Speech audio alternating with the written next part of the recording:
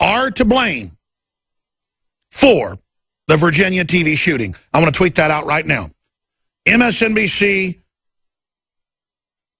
and CNN contributed to this shooting by pushing race war, not the Second Amendment. I don't know how you put that all into a tweet. The problem is condensing it. MSNBC and Dinosaur Media are responsible for pushing race war and causing this latest shooting, not the Second Amendment. I want to tweet that at Real Alex Jones because that's what this comes down to. Okay, I'm ranting. Who's up first here, John? Who's been holding the longest?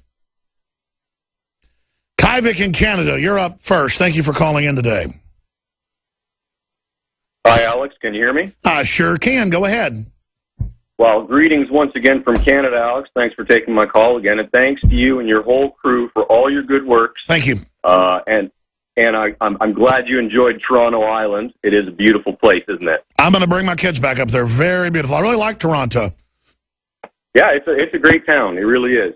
Now, talking about this shooting, as a Canadian, I can assure you that handgun restrictions will not stop crazy or stupid people from shooting other people. It's almost impossible in Canada to get a CCW, and yet there's still handgun shootings every single week up here. Wait a minute. So are you saying that spoons don't make people fat? You know, and alcohol doesn't make people crash into trees.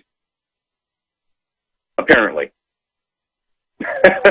I mean, it's so obvious that Rosie O'Donnell's not to blame for being fat. It is the fact that spoons in her cupboard made her eat all that food. Same thing with Michael Moore. Absolutely. And, you know, I think this became such a big story so quickly because it's the first time since Bud Dwyer and Christine Chubbuck killed themselves on live TV, and we now have the Internet to stoke the flames. Oh, yeah, this is going to be the biggest news story for a few weeks, and it's going to distract. That's why I'm sending Joe Biggs and David Knight right now on an airplane. The problem is it takes 2 hours once they get to an airport to get out there, so they won't be out there till like 10 o'clock tonight. But the rest of the mainstream media won't get there until this afternoon. So we're going to be there covering the media spectacle and their propaganda and also getting questions in on real issues like, was he on psychotropic drugs? I mean, because the cops will want to tell us. We're going to be there talking to the police. That's what Joe Biggs is being sent to do, along with David Knight, and to really do real journalism. Cover what the media is doing, cover what the Democratic operatives are doing, and then talk to the police and others and get the scoop. Was this guy on psychotropic drugs? You know, do bears go to the bathroom in the woods? Do Tweety birds sing? I mean, every time I predict they're on it, they always are. What do you think the chances are this guy wasn't on some drugs? Oh, no, all you got to do is look at his pictures and read his tweets and whatnot. This guy was unhinged. He was completely unhinged. You know, as this was going on, there was a bunch of me and a whole bunch of info warriors in an InfoWars IRC chat room, which, by the way, I think you should get rid of the comment sections on the articles and put a live chat or a link or a login to Planet InfoWars so we can have real-time conversations, because the comment sections have just become chaos since the David Duke interview. It's just complete nonsense. Well, that's actually good, though. That just brings us more traffic, and I like that controversy. I mean, if people think me giving somebody 2 hours on air to put out their ideas is censorship, good. I mean, I want to have that type of mental illness attack me. They don't understand how the Internet works or how metrics work. It's really helping the site, so I'm actually quite thankful for it. I hope it intensifies, actually. The traffic's really helping us with our click rates with our sponsors. Rob in Maine. Ben in Missouri. Robert in Missouri. Buckley in Missouri. Missouri. We're going to be going to all of you. 800-259-9231 here in just a moment. But I got to mention this news. You can probably find, I don't want to exaggerate, 5,000 news articles. So we're like 3,000 in 1 week one time because AP got republished everywhere, saying that there was no plan to use drones to surveil you, no plan to weaponize drones, even as it was being announced by law enforcement federally, state, and local in the last 5-6 years. They would have articles going, Alex Jones and Infowars.com are liars. There is no plan to surveil you, no plan to surveil farmers. and what they're planting or what they do with drones. No plan to weaponize them. Matt Drudge then ran the lying article of InfoWars and put out the horrible disinformation. And that's because they didn't want to debate about it before they rolled it out. They've since had Houston crash drones. They've tested armed drones. And then, look, it makes perfect sense if you got a suspect held up or whatever and to not send cops in to get killed, to send in a drone.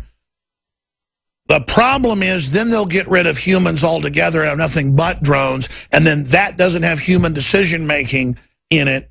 And the globalists that have a technocracy, they can program and control, and that's why they're going there. When I flew to Canada, they gave us on the airplane the National Post on Canada Air. And that's the big national paper of Canada, obviously. And the cover story was, and I meant to bring it back, but I left it on the plane. Maybe you guys can pull it up. That the headline was, as roads go driverless, insurance companies may be thing of the past. And the article's like, yeah, it's going to save you money, and there's going to be, because of the insurance, there's still going to be insurance. They're just going to phase you out of your car, having it be higher because you're, quote, not as good a driver as the driverless car. They've said this a decade ago. And then there'll be a lower tax and fees and all the rest of it. It's the insurance companies owned by the big banks that are running this. So, again, try to pull that up, nationalpost.com. Just say National Post in the search box and then type in driverless vehicles will lower insurance rates. And that should pull it up. Or I can try it. But the reason I get into that is here's this new article. First state legalizes taser drones for cops thanks to a lobbyist. North Dakota, the Daily Beast. So it's crowd control, folks. Here's one out of the Wall Street Journal. And this will illustrate everything. Before a robot takes your job, you'll be working side by side. So cops, before a robot or a drone takes your job, you'll be working side by side. Fighter pilots. Before a drone takes your job, you'll be working side by side. And again, people can say, well, that's just the natural move of technology, and technology usually empowers, not enslaves. I agree with that, except now, under the technocracy, this is being done specifically. You guys found that National Post story? I get an obsession with this. I've got to find it. You guys are awesome. You usually find stuff so quick. Let me see if I can do it. Are you searching web or are you searching news? We can see. All right, I would try to search news. Let me try to give you the exact headline. Sometimes it's different in the paper than online. And sometimes the stories that are in the paper aren't online. As roads go driverless, it's just a foregone conclusion, insurance companies may be obsolete. National Post. Or just do driverless cars, National Post, click news. Doesn't matter. I'm just putting it out for everybody else so they can find it as well. So that's where this is going. This is being done to displace humanity. This is being done as a decision, as a planned architecture, like you build a big building. It's being built in that we're obsolete. That's a crime. This gives incredible centralized control. That's why it's a problem. Of course, there's arguments for all of it. But you notice they're trying to get laws passed to restrict citizens from having drones, where, again, only the system has it. So there's that as well. Let's go to Rob in Maine. Rob, you're on the air. Hi, Alex. I want to make a couple of points here. This guy, the shooter, and the mind control drugs that have been used. But first, I'd like to say thank God for Larry Nichols and the Clinton Chronicles. As a public access TV producer, I have ran that film 3 or 4 times over the years, done this for 12 years. And I'd like to say, Mr. and Mrs. America, you got to see that film, The Clinton Chronicles. So I loved your rant on Hillary this morning, or earlier. That was great. I can't stand seeing those people. And then the Bushes coming back, too, these 2 dynasties. It just makes me sick. But this shooter definitely looks like a Manchurian Candidate. All the hallmarks of it, the way they worked in the race angle, as well as the random shooting. And yes, he'll be on a psychotropic drug or something. But there is one point that I kind of been bothering me. The Suboxone, there was a picture of it earlier on one of the articles that you were showing. It's Suboxone, and that, I don't believe that is really in that class of drugs. I had to use that myself for a couple of years to get off of pills that I got hooked when I went to the dentist on Vicodin and stuff. And they use that to wean people off of opiates. And so it's like an opiate, but they tell you can't get high on it. Of course, but it has an amnesic effect for a lot of people.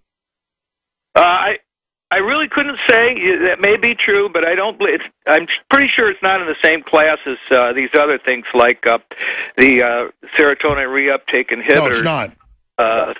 So, yeah, it's more like an opiate itself. It's kind of like that. It replaced the old Sure.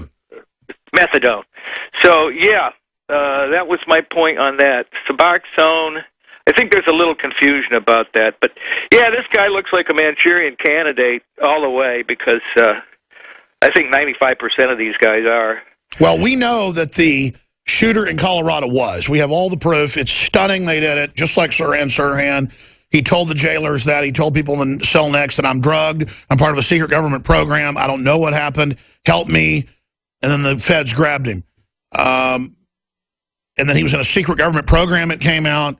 He was given almost $100,000 a year by the feds. His dad was in a super secret program. He was under a top Air Force psychiatrist. They knew what was going to happen. He was totally shut up. I don't think he was even the shooter. Thank you for the call. Great points. By the way, let me add one more chapter to this, and I'm going back to your calls. Before a robot takes your job, you will be working side by side with one.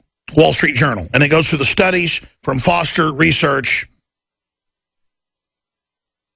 breaking all of this down in an Oxford paper and a bunch of other major studies. Well, here's Lancaster Online. Uber to work with U of A on mapping self-driving cars. Uber to work with them to basically phase out their own drivers. See, when Uber first came out a few years ago, I didn't think it through because I didn't know that Rahm Emanuel's brother, Ezekiel Emanuel, has a $100 million investment in it and has already made $2 billion. That hadn't happened yet. I didn't know that they were exempt from all the laws. But what they do all over the world, in mainly liberal or socialist cities, with mayors, is they come in and give them massive money. They give money to the local political group. They keep all the regulations on the taxi drivers for multi-$100,000 a year medallions to be able to operate. All the regulations, all the controls, can only drive 10 hours a day, have to pay these huge fees when you go to the airport. But then Uber is allowed to bypass all of that. So see, it's not privatization. It's not competition, even though I can't stand a lot of the cab drivers and how corrupt they are and the mafia connections there. But that's a smaller, older mafia generally. They are set there to not be able to make profits, to still pay all the taxes, and then insider groups that own Uber, they are allowed to do things that the other companies like Uber aren't allowed to either. They're the designated winner. They're the ones that get left alone everywhere but Paris, France, San Francisco, you name it. They come in, they're above the law, they don't have to pay the taxes, they don't have to pay the regulations, but then the cab drivers do, and then you hear from the owner, the CEO, the founder of Uber, that, oh, we're going to have all the cars be Uber, we want a monopoly, and we're going to dominate Google, and we're going to have driverless cars. And then you understand what it's about, and you find out governments are involved with them as the knighted, bespoke, touched, above-the-law group that is then going to be given the driverless car franchise. And there'll be a few other subsidiaries owned by the very same people. Then there's the war over your future driverless car service has begun. Uber's acquisition of 100 Microsoft mapping engineers puts Google in the crosshairs.